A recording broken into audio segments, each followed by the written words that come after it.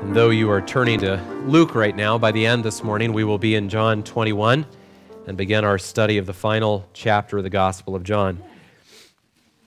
So this is part one of this sermon titled A Higher Calling. Jesus calls each of us to give our lives to Him, to submit to His higher calling for us. The outline that's in your handout works a little bit differently this morning. You see there are four major themes there: the recipients of the call, the nature of the call, the higher purpose of the call, and then the character of the one who calls. Those aren't the four parts of the message this morning, but four themes that you want to look for as we work through these different passages today. So we're going to begin by going back to the early days of the earthly ministry of Jesus when He began calling His disciples to follow Him. Before we do that, let's pray one more time. Father, we have spoken to You this morning about our commitment to stand on what You've said in Your word, that we need not fear the future days. If You did not spare Your own Son for us, surely then You will not also with Him freely give us all things.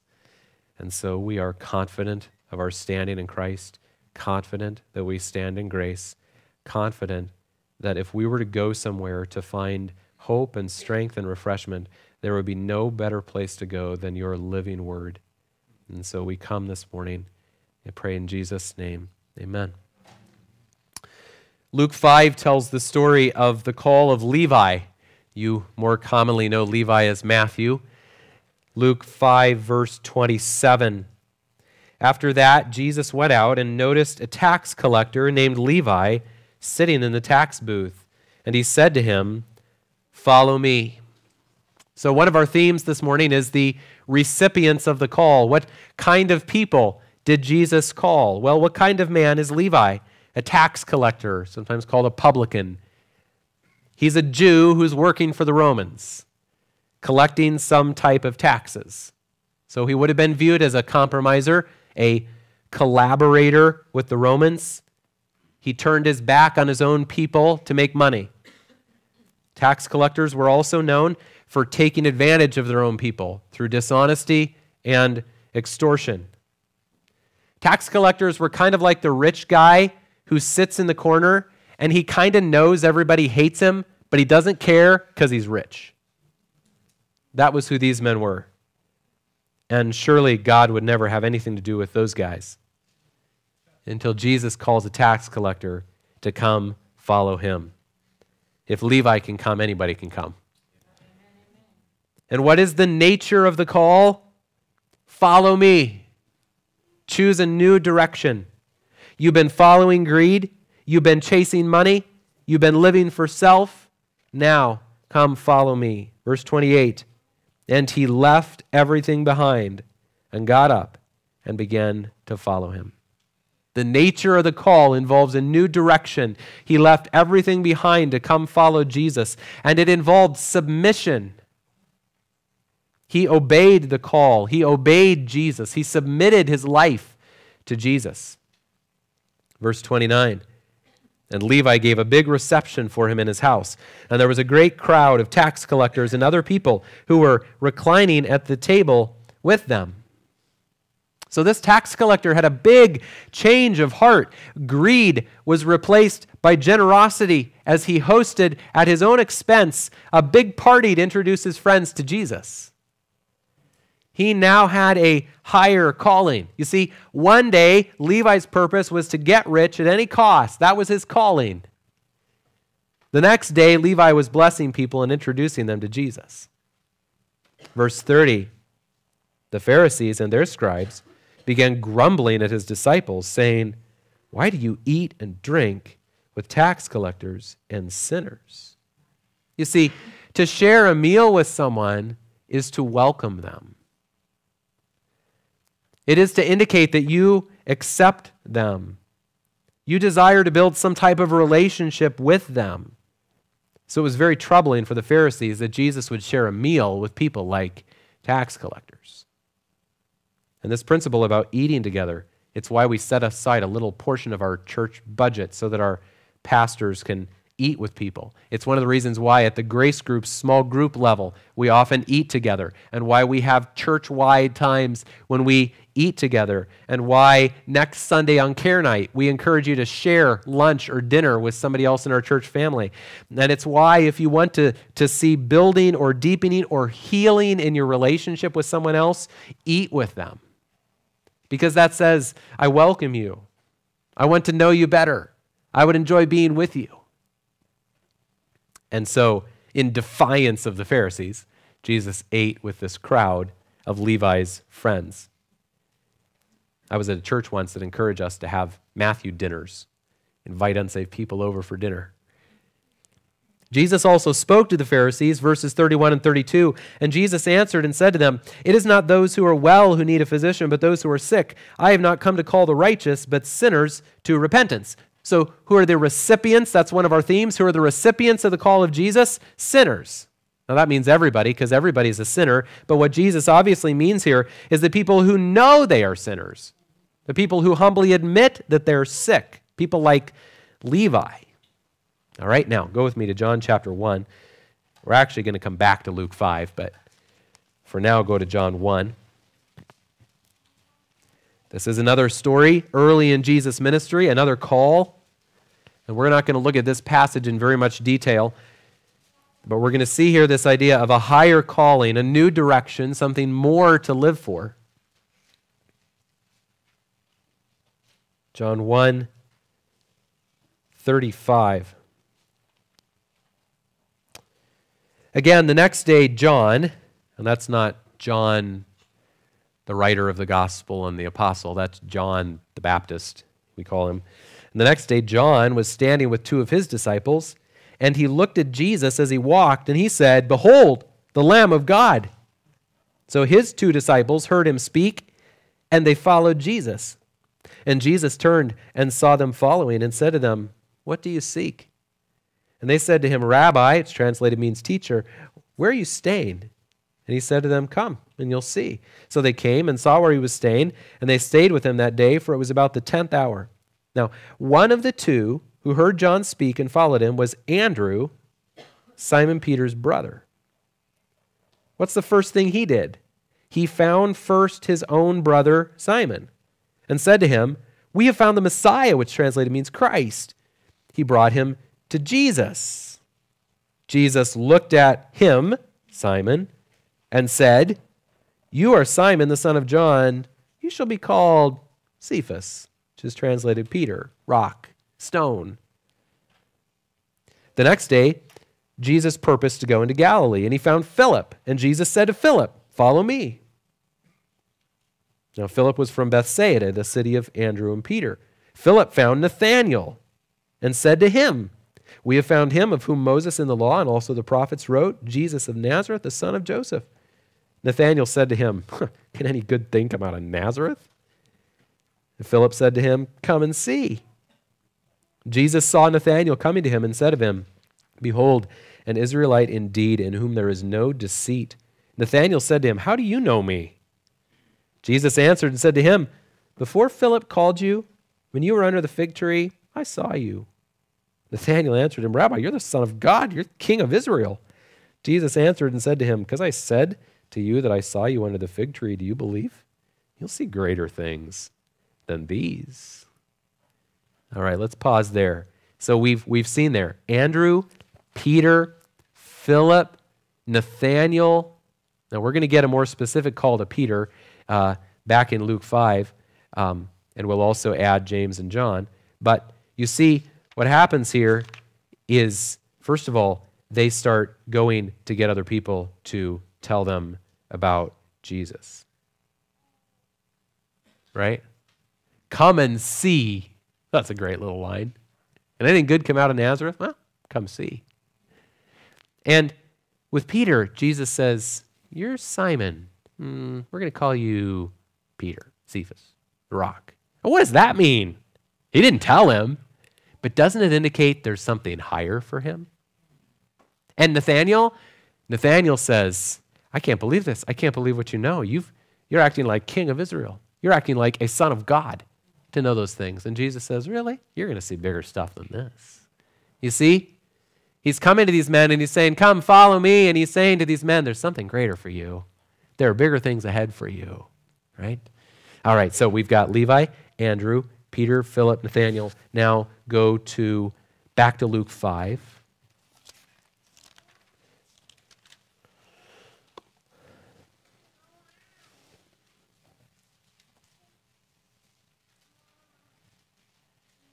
Now here we get the more specific call for Peter and at the same time, James and John. Luke 5:1. Now it happened that while the crowd was pressing around Jesus and listening to the word of God.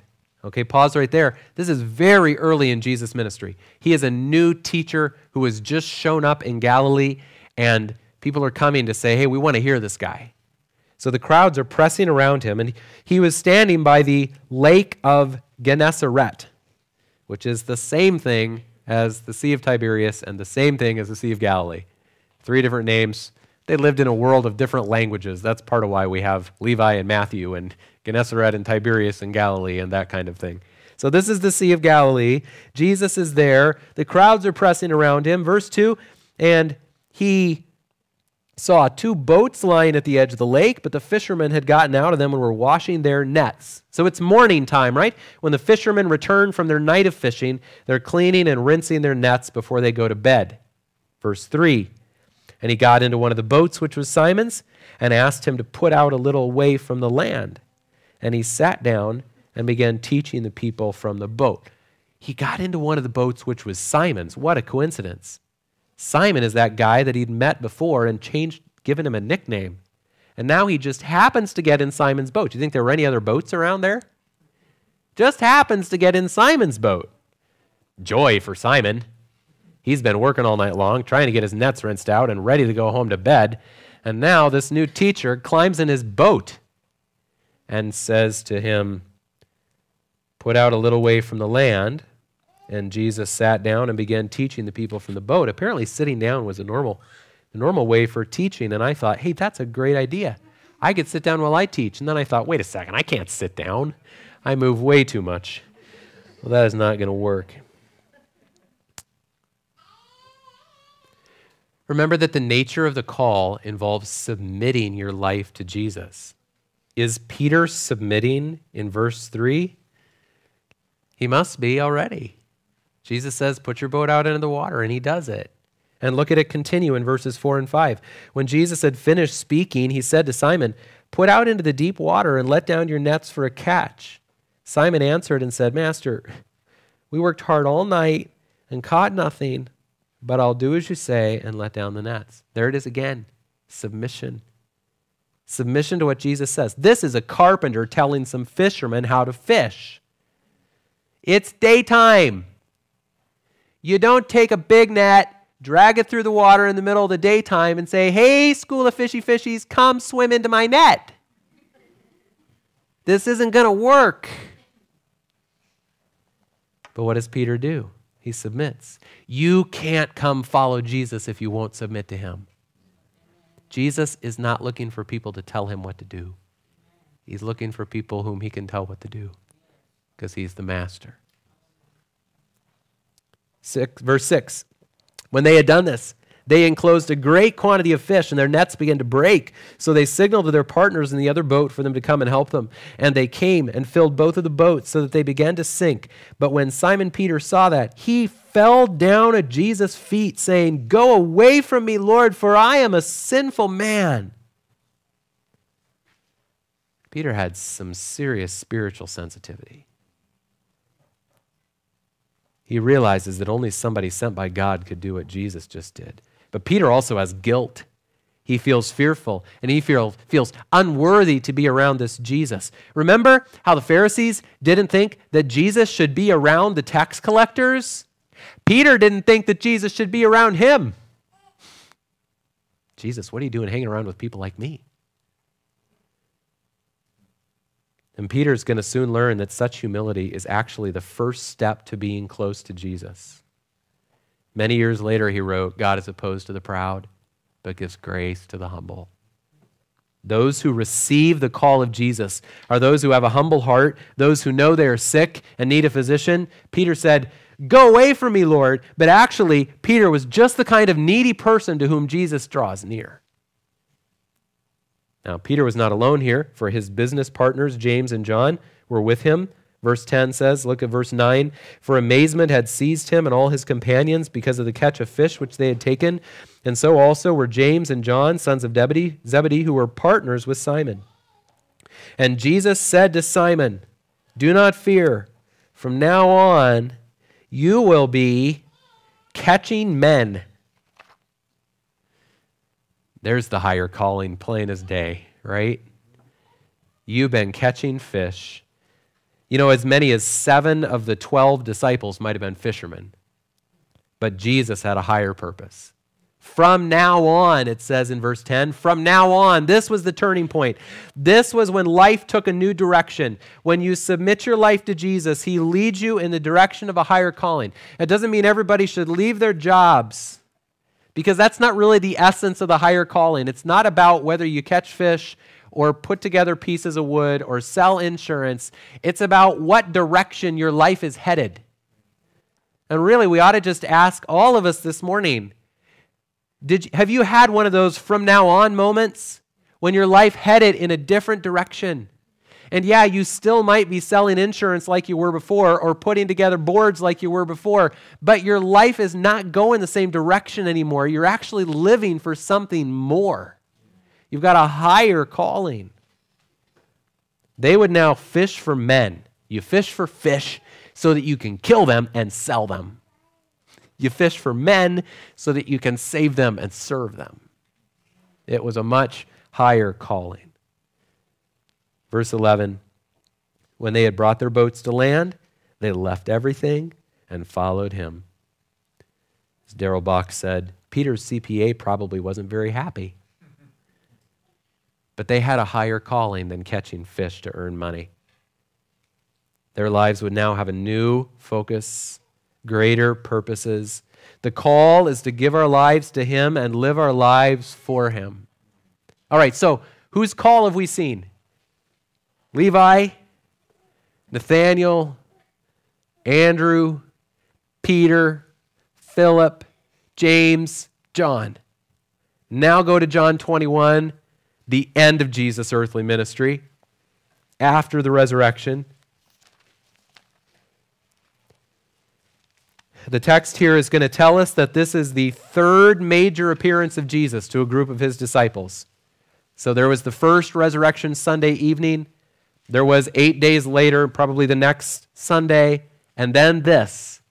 Don't know when, sometime between 8 and 40 days after his resurrection. John 21, verse 1. "After these things, Jesus manifested himself again to the disciples." Where? Same place we've just been. At the Sea of Tiberias, the Sea of Galilee. And he manifested himself in this way. So this gets our attention right away. You know, Jesus had told the women, tell his disciples, he's going ahead of you into Galilee. There you'll see him. Why take him back to Galilee? That's where it all started. Galilee is where they had the from now on moment. Galilee is where Jesus called them to come follow him. So Jesus takes them back to the place where it all began. Sometimes we need Jesus to do that with us. You need to go back to your first love. You need to go back to what it was like when you and your heart said, I'm going to come follow Jesus. Because you start to live for his higher calling, but man, fish can make a lot of money and they take a lot of work and effort and attention, and if you put more time and more focus and more attention, you could be the best fisherman on the Sea of Galilee, and pretty soon, oh yeah, where's Jesus? And that can happen to all of us. And so Jesus says, let's go back to where we were at the beginning. Let's go back to where this all started. Verse 2. Simon Peter and Thomas called Didymus and Nathanael of Cana in Galilee and the sons of Zebedee and 2 others of his disciples were together. Not a surprise, they're together. They've been together a lot. Jesus sent them back up there to wait for him. So these 7 guys are together. And who are they? Well, Simon Peter, we just saw his call. Thomas, we don't know about his call, but we talked about him last week, right? We know about Thomas. And then we have Nathanael. We just saw his call. Nathanael, you think you've seen big things? Just wait, you're going to see greater things. And then we have the sons of Zebedee, James and John. We just saw their call, and then two other disciples who are not named. Verse 3, Simon Peter said to them, the other 6 guys, I'm going fishing. All right, he's going fishing. Good or bad? Good idea, bad idea? What do you think? This is how commentators make their money. No. We're not told why they went fishing. And I think there's a sense in which sometimes it seems like what the Bible does is it just leaves you to consider the possibilities.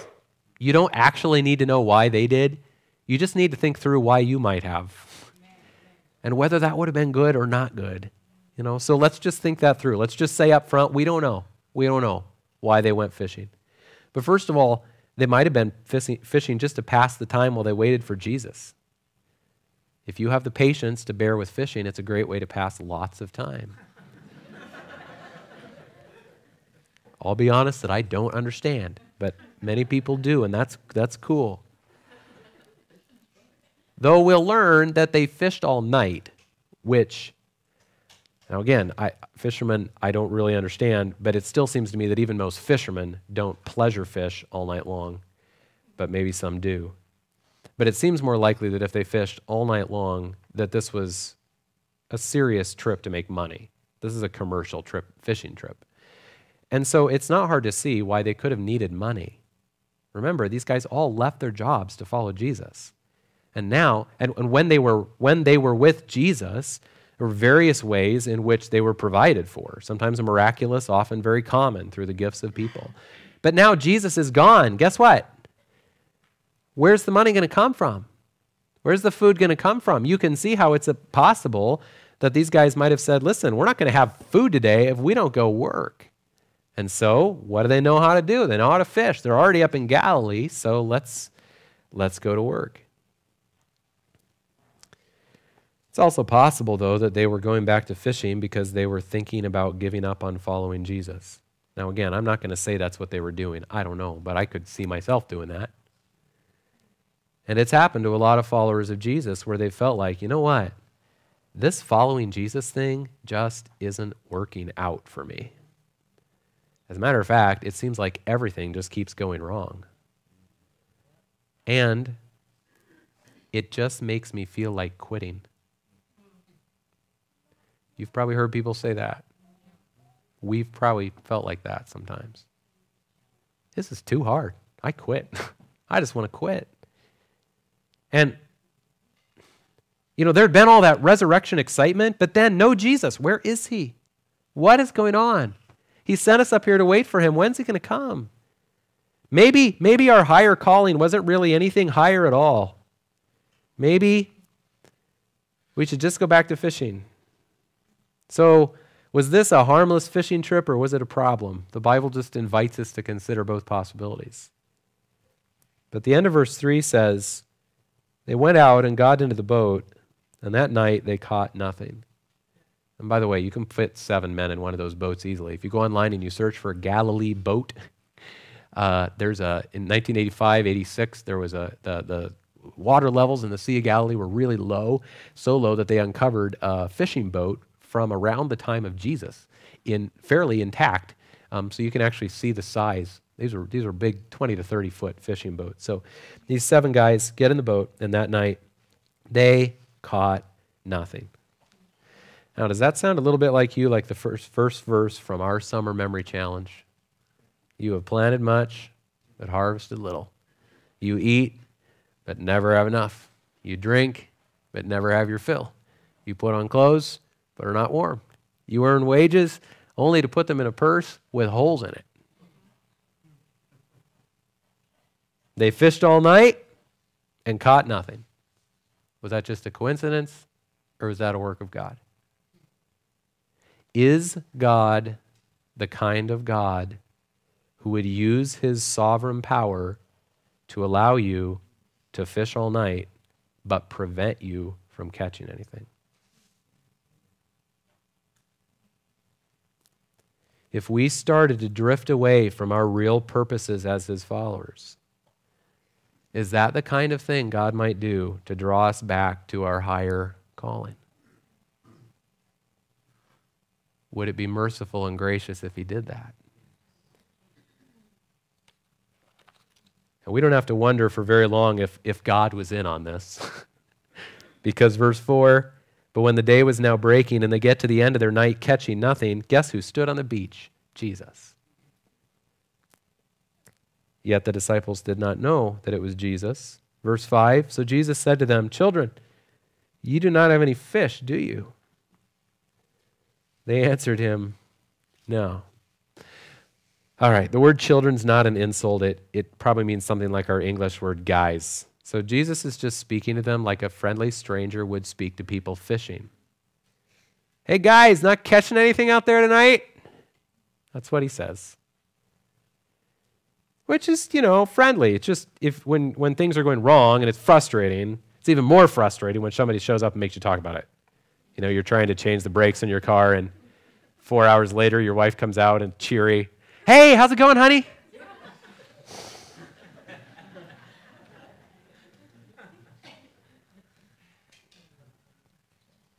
Hey guys, you haven't caught anything tonight, have you? Now in the early morning light, to them, the stranger's just a hazy form more than 100 yards away on the shoreline. But if they had recognized Jesus, they might have remembered John 15:5. Apart from me, you can't do anything. Verse 6, and he said to them, cast the net on the right side of the boat and you'll find a catch. Okay, that's weird. It's one thing for a stranger to ask if you've caught anything. It's another thing for them to give you fishing advice. But for whatever reason, these guys decided it was worth one last try. So they did what the stranger said. They moved the nets back to the right side of the boat. And the end of verse 6 says they cast, and then they were not able to haul it in because of the great number of fish. Now, a big haul of fish isn't a big shock, because that's the way that kind of fishing works. When the school swims into your net, you catch a lot at once. But this clearly was about more than just a lucky placement of the net. This was about the presence and power of Jesus. All night long, without the presence and power of Jesus, they caught nothing. But in just a few moments of his presence and power, a great haul of fish. This is the character of the one who calls us, and submitting to his call is a joy when we know his character. When God is present and his power is at work, everything changes. Human effort without God will get nowhere all night long. Human effort with God can be powerful in just a few brief moments.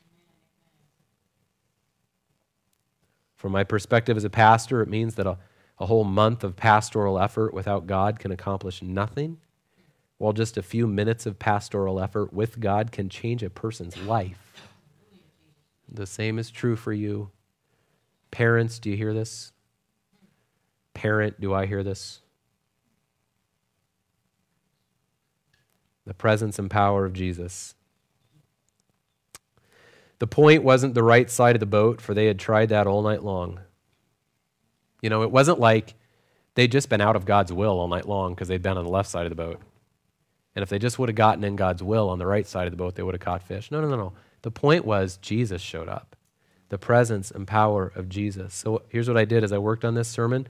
When I got to this point in my study, I started making out a long list of you guys and the things in your life that are like fishing all night long and not catching anything. The heartaches and the long-term prayer requests and the struggles and the temptations, and there are many things I don't know about, but there are many things I do know about. And I wrote it out in my notes, a long list of people in our church family and the things that they desperately need to see happen and they're praying for, and seems like it's not happening. And I wrote that list out to remind me that what is needed in every one of those situations is the presence and power of Jesus. Amen, amen, amen. And I know that doesn't solve all the challenges, and you might say, well, that's what I've been seeking all along. Good. Keep seeking. But we also need to ask about those times when we actually stop seeking the presence and power of Jesus, and we decide we're going to pull it off ourselves. We're going to pull off the Abraham and Hagar and force it by the effort of the flesh. It's not going to work. We got to keep looking to Jesus and fixing our hope on him. So, after a long night of frustrated fishing, suddenly there's a major breakthrough. Suddenly the nets were full. Verse 7, therefore, that disciple whom Jesus loved, probably John, said to Peter, it's the Lord. So when Simon Peter heard that it was the Lord, he put his outer garment on, for he was stripped for work, and threw himself into the sea. That's a bad place to land because it sounds like he drowned himself or something. Probably they were already to shallow water because verse 8 refers to the little boat that they used. So maybe he was swimming some. He may have even just been wading in the rest of that 100 yards to Jesus. So he did not throw himself into the sea to drown himself. So here you have two different disciples displaying their positive qualities. John says to Peter, it's the Lord. He had the insight to quickly recognize Jesus. He didn't recognize the sight of Jesus. He recognized a gracious, powerful work of Jesus. And he said that can only come from Jesus. Who else could do something like this? And who else would know we were out here fishing empty all night? And who else would care for us like this? The power, the knowledge, the care, it's got to be Jesus. And we need that same ability to quickly recognize every good and perfect gift that comes down from our loving Father. What I try to do, I'm not good at this, but what I try to do to keep a record of these things is I've got a huge section from the last, almost 4 years now in my prayer journal where I write down I try to start my prayer time each day by noting the sweet providences of God, those kind gifts that He's sent my direction. I have to do that because I'm not very good at it. But I want to learn and say more quickly and more often, it's the Lord. Did you see that? So that's what John does. But then Peter's got his own commendable quality, for when John recognized Jesus, Peter grabs his outer garment and jumps out of the boat. Why? To get to Jesus as quickly as possible. He just is eager to get to Jesus. Forget the other guys. They can deal with the fish. I'm going to Jesus. Again, the Bible invites you to consider what happened when Peter got to shore. It doesn't tell you. What did happen? Here he comes up out of the Sea of Galilee after having worked all night long. And now he's been in the water. And he comes up to Jesus. What did he do? Did he give him a big wet hug? Did he fall down and grab his feet like the women did after the resurrection and worship? I don't know. I don't know what he did. But there must have been a few precious minutes there when it was just Jesus and Peter on the shore.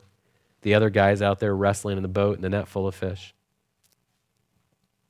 Now, this miraculous catch of fish and Peter jumping out of the boat might bring to your mind a couple of other stories.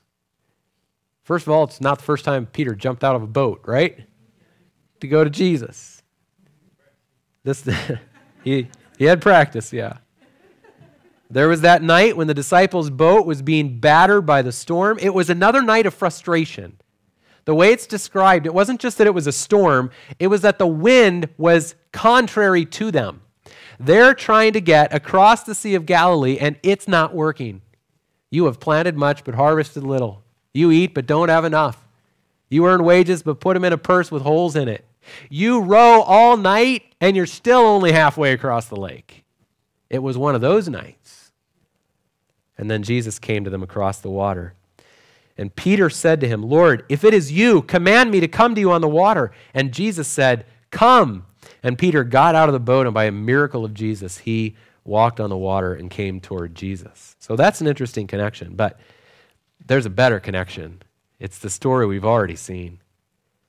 When Jesus taught from Peter's boat, and he told Peter to put down the nets, and there was another miraculous catch of fish. That was when Peter came to follow Jesus. And the most important connection, how did Peter respond to Jesus that first time? The first time he said, get away from me, Jesus. And the second time he said, it's the Lord, I'm going to him. Isn't that beautiful? Peter had learned. 3 years later, Peter has learned. Well, do you think Peter still knows he's a sinful man 3 years later? You know what we're going to read in just a minute? We're going to read about the charcoal fire on which Jesus cooked breakfast. You know how many charcoal fires there are in the New Testament? 2. One in the courtyard when Peter denied Jesus, and one on this beach. You think Peter still knew he was a sinner? He's got a fresh reminder of it right there, of his denial, of his failure. So does Peter jump out of the boat and come to Jesus because Peter has decided that now he's worthy of Jesus? No, Peter has decided that now Jesus is different from who Peter thought he was. He's just as great as Peter thought he was, but Jesus is the kind of person who welcomes sinners. And so this is a shift that we all need. See, at first, Jesus the King is a threat.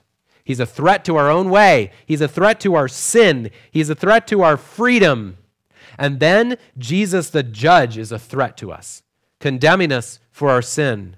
But then as we come to understand the cross, we see that Jesus died for sinners like us, that he draws near to the humble and the brokenhearted. He came not for people who think they are righteous, but for people who know they are sinners. Someone said, the church is the only institution on earth where the only qualification is your unworthiness.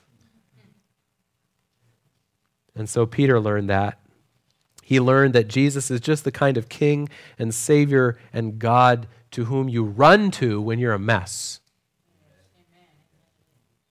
And so when we begin to understand the character of the one who calls us, that Jesus loves and saves unworthy people like us, then we don't say, go away from me, Jesus. We jump out of the boat to come to him. I want to read you a testimony this morning. There's a little portion of this that's used in the Restore study. This is from a book about abuse by Justin and Lindsay Holcomb. It's a wonderful book called Rid of My Disgrace. And that book incorporates several different testimonies in it. And here's a portion of one of them. Here's what this lady says about how she came to give her life to Jesus. A girlfriend kept inviting me to church, and I decided I'd finally go just once so she'd leave me alone. I always assumed that Christianity was about following a list of do's and don'ts. I thought, especially because I felt so dirty and damaged, that if I wanted to participate in church, I'd have to fix myself up first. See, there's the go away from me, Jesus idea. But when she went to church, the message I heard that morning was the exact opposite. I heard that if I have faith in Jesus, God knows me, loves me, forgives me, vindicates my suffering, and calls me his own. It is all about Jesus and not what I have done, will do, need to do, or even what has been done to me. Because of what Jesus did on the cross, God does not see me as defiled, damaged, dirty, or unworthy. Never in all my life had I heard such good news before. It took a while for me to trust in Jesus, but God was gentle and patient with me. However, I didn't feel secure in his love for me. I feared that once God realized how messed up I really was, he would eventually leave me. There it is again. Then the light dawned on me. God created me and knows me. He knows everything that happened to me, everything I've done, and all the dirtiness, filth, and shame I'd felt. His grace is bigger than my life, bigger than my pain, bigger than my sin. He came down from his throne, took on flesh, and willingly went to the cross for me. There is no greater love than this. And so, as people have lied, hurt, abused, mistreated, and abandoned me, I, too, had lied, hurt, abused, mistreated, and abandoned God, yet he still loves me. I am not damaged goods.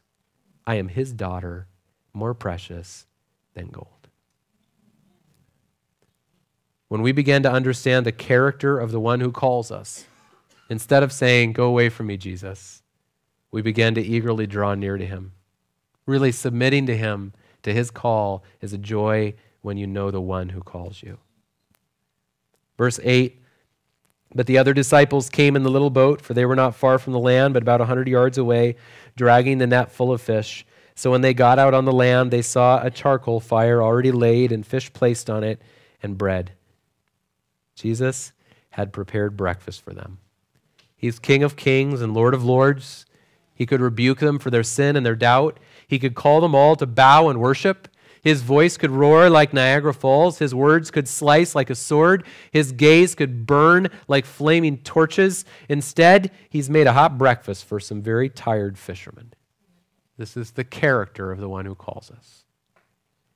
And he says to them, verse 12, come and have breakfast. You see the kind of things Jesus says after his resurrection to the women on the road? Hey, how are you this morning? Greetings. Peace to you. Guys, not caught anything out there tonight? Come and have breakfast. That's Jesus. That's who he is. Same Jesus who's creator and king and judge says, come and have breakfast.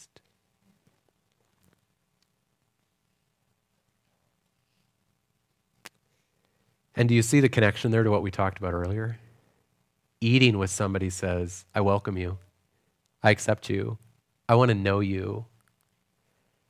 And Jesus calls these men and says, hey, let's eat.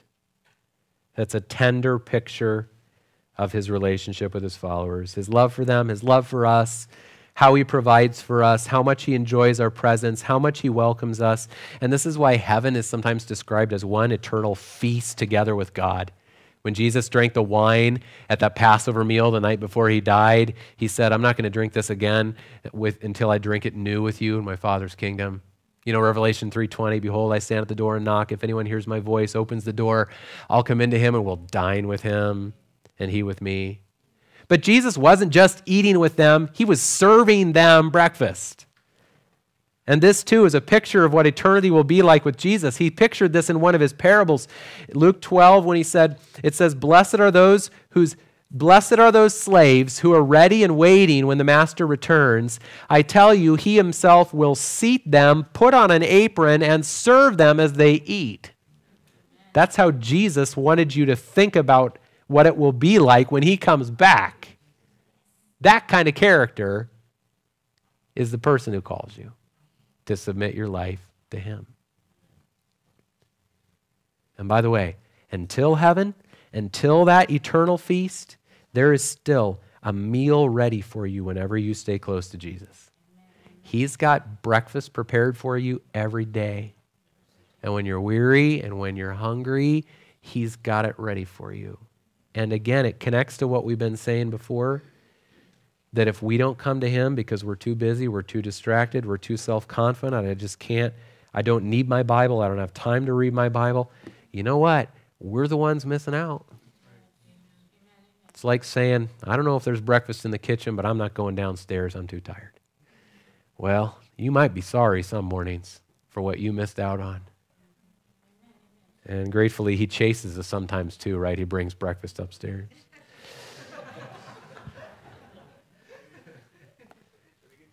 He's got meals ready for you every day. Come to him.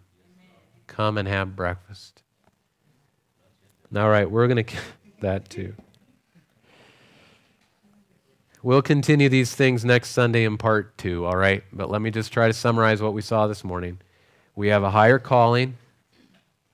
When Jesus calls us to come follow him, that doesn't mean he calls us to leave our jobs.